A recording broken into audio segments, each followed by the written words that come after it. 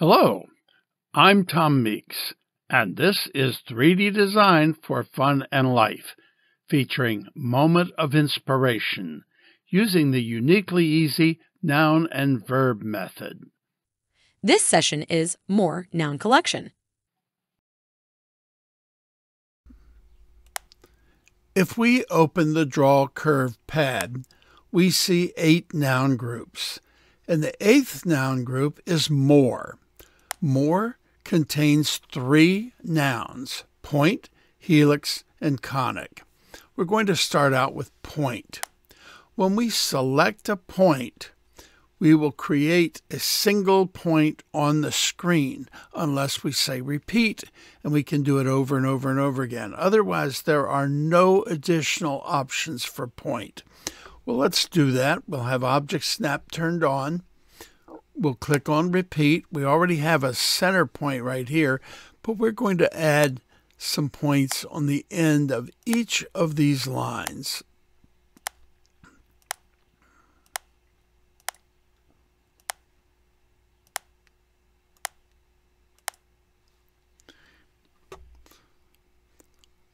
Okay, I have turned off all of the lines, only leaving the points. And now we're going to reconnect these lines, but we will do it in the 3D view. Let's go to the 3D view now. You'll notice that the points are not on the same plane.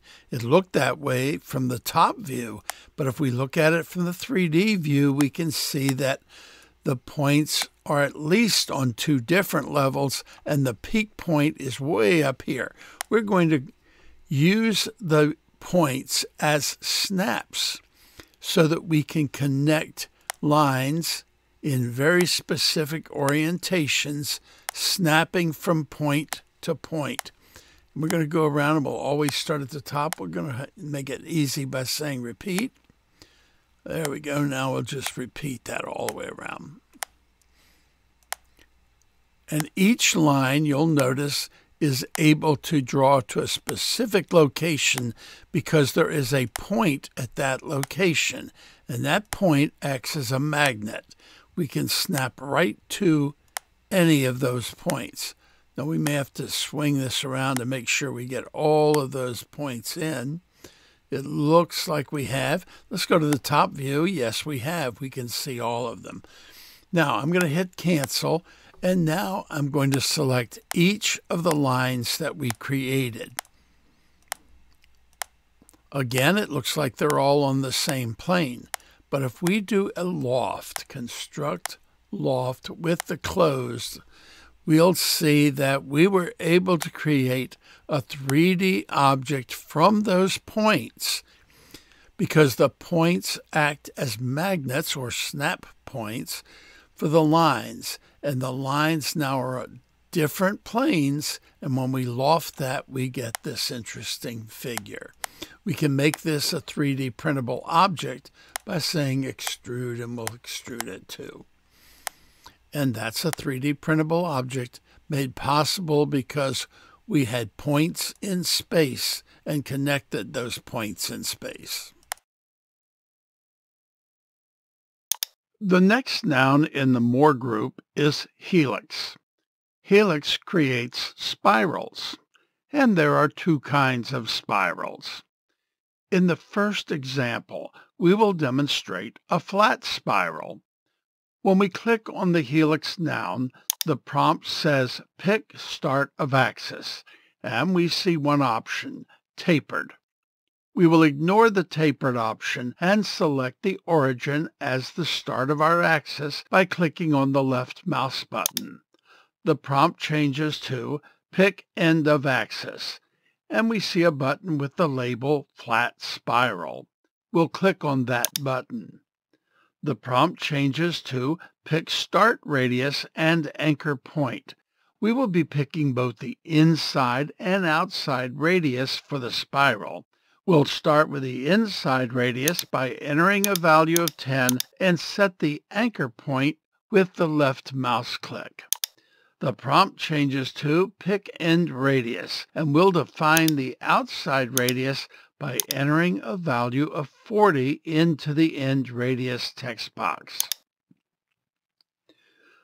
The prompt changes to Helix Options, and we see that we can enter the number of turns the spiral will make from the starting radius to the ending radius. We'll leave this value at 5. We can also reverse the twist by clicking on the checkbox. We'll click twice to demonstrate, and then select Done to complete the spiral. The result is a flat curve that cannot be 3D printed, but it can easily be converted to a 3D object that can be printed in just a few steps. We'll start by adding 2 lines, one at the beginning of the spiral and another line at the end. We will join all 3 curves. We will prepare for the next step by using a fillet value of 2 at the corner point on the inside, and a fillet value of 4 on the corner point on the outside. We will offset the spiral with a value of 2 millimeters, creating 2 parallel spirals. We add a connecting line at each end and then use Edit Join to join all of the lines to create a closed curve. We can now use Extrude with this closed curve to create a working spring that can be 3D printed. The spring is actually quite strong when printed with an FDM 3D printer because of the way the printer will follow the contours of the spiral wall in a continuous flow. It's really kind of cool. Now, let's move on to the other style of helix. The standard helix has vertical depth. It is useful for creating coil springs and screw threads. We will work in the front view. To create a standard helix, we click on the Helix Noun button. The prompt reads Pick Start of Axis, and we see that there is a tapered option. If this option is not checked, we will only have to define the start radius. If it is checked, we must choose both a start and end radius. We will check the tapered option and select the origin as the start of our axis by clicking the left mouse button. The prompt now reads, Pick End of Axis. We'll choose a point on the z-axis. This point will define the height of our helix. The prompt changes to Pick Start Radius and Anchor Point. While we can enter the radius directly, we'll use our mouse to set both the radius and the anchor point using a left mouse click. Because we selected the tapered option, we are presented with a new prompt asking us to pick end radius. The default is to make this radius the same size as the first, but we can make it smaller or larger.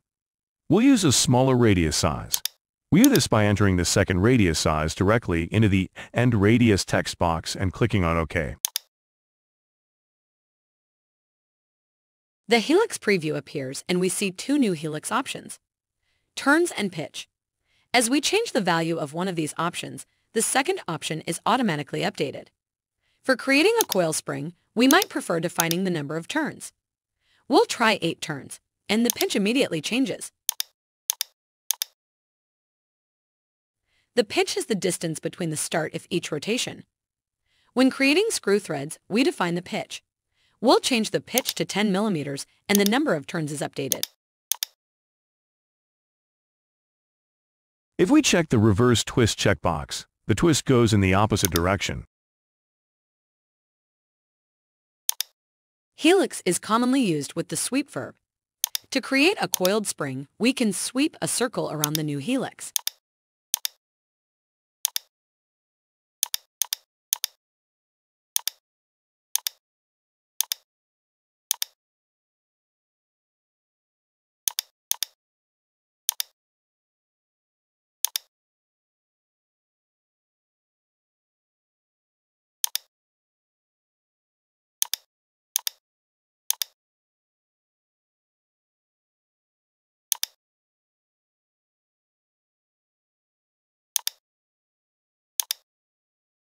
To create threads, we can use a triangular shape. We always check to see that our triangular profile is located at the beginning of the helix. And sweep using the flat option.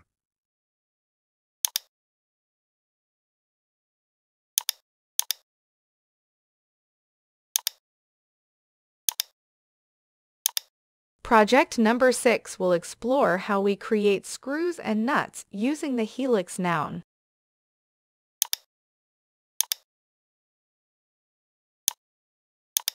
The third noun in the more group is conic. But before we demonstrate the conic noun, let's examine the potential of conic sections.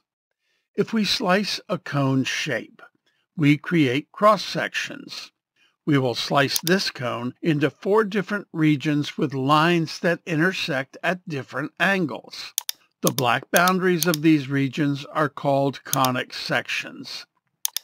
The first region, cut by a perpendicular line, results in a circle conic section. The second region was cut at a slight angle and forms an ellipse. The third region, cut at a deeper angle, intersects the base and is called a parabola. And finally, the steepest cut resulted in a conic section known as hyperbola. Before beginning our conic demonstration, I want to point out that 3 points have been placed in the view window to help guide our placement of the conic frames. There are also 2 arc segments that we will use to demonstrate a special use of conic. All of these conic section forms can be created using the conic curve noun. In the More group, we click on the Conic Noun button. There are 2 major steps required to form a conic curve. The first step is to create a frame consisting of 2 connected line segments using 3 points. The frame defines the endpoints and the tangent directions of the generated curve.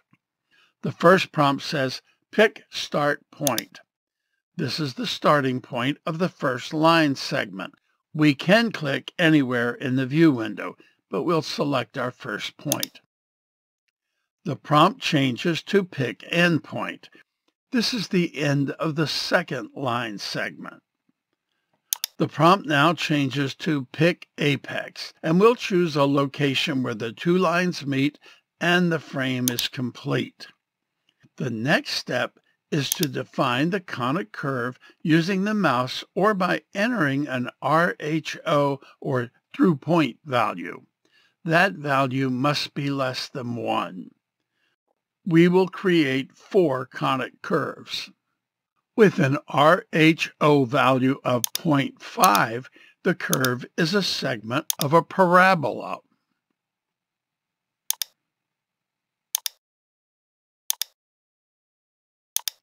With RHO greater than 0.5 and less than 1, the curve is a segment of a hyperbola. With RHO less than 0.5, the curve is a segment of an ellipse. When the line segments form a 90-degree angle, as they do in this case, using an RHO of 0.41 results in a curve that is a segment of a circle. We can test that with the 3-point circle noun.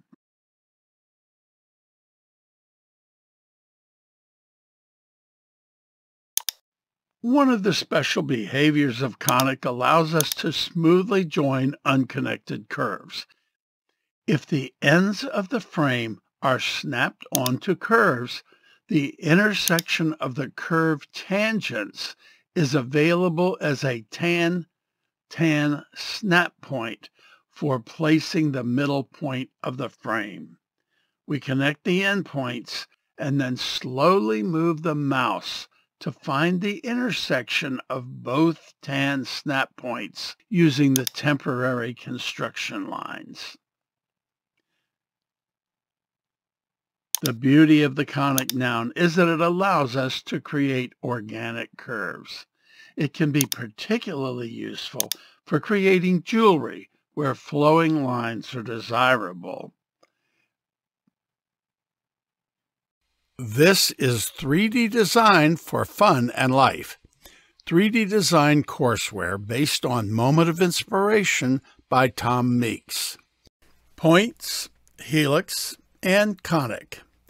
The nouns of the More group complete the robust complement of nouns available to you in Moment of Inspiration. When combined with Moment of Inspiration's verbs, you will be able to use all of these nouns to create many wonderful things for yourself and those you love for the rest of your life, should you choose to do so. And we sincerely hope you do.